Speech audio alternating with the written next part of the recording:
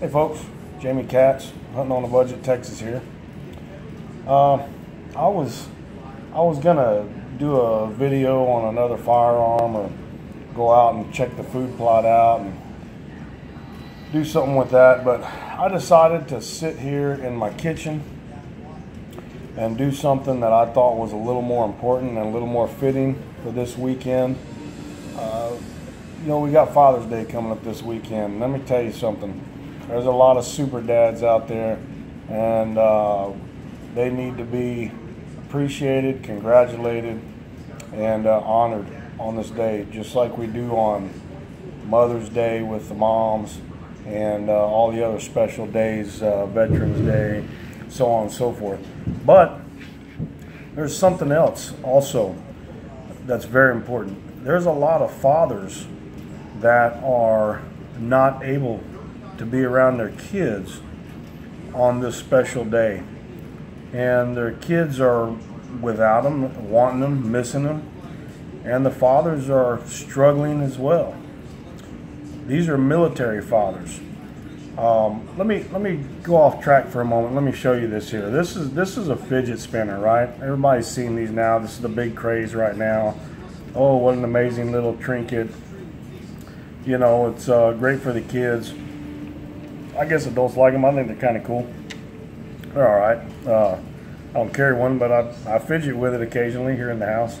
But anyhow, let me pose a question out there. How many people in North Korea own one of these?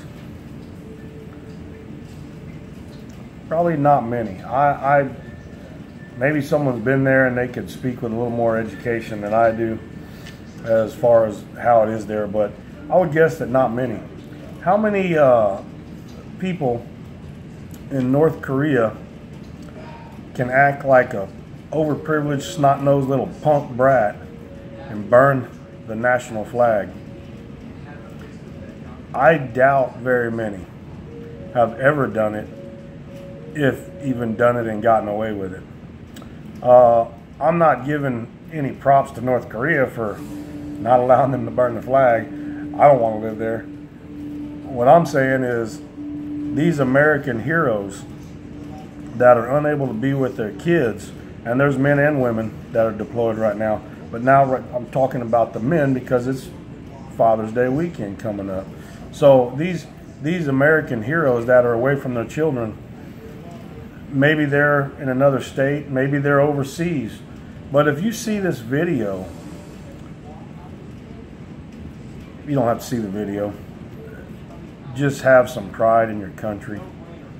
Go up to these people, wish them a happy Father's Day, shake their hand, thank them for their contribution and their sacrifice to the freedoms that we have, not because they're free, but because they continually fight and defend them from all comers.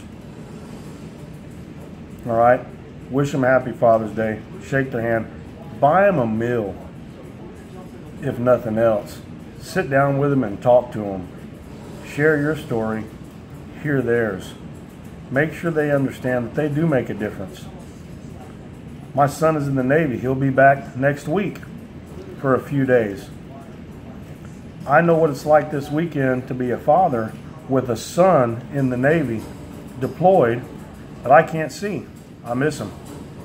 Imagine what it's like for the children who are missing their dads that are deployed, and imagine what it's like for the dads who can't be there with their kids on this great fine day coming up as well. So again, as always, I love America. I hope you do too.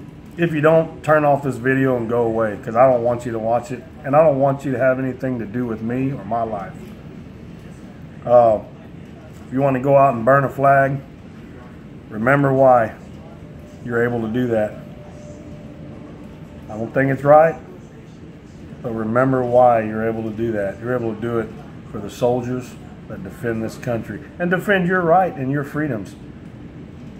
The very people that you say are hurting you, the very people that you're burning the uniforms of. So I don't want this to go into a big political thing. All I'm saying is go out there, and tell them folks thank you. You don't need Father's Day to do that. You don't need Mother's Day to do that. Tell them thank you. Shake their hand, buy them a meal. God bless you folks. God bless America. Have a great weekend.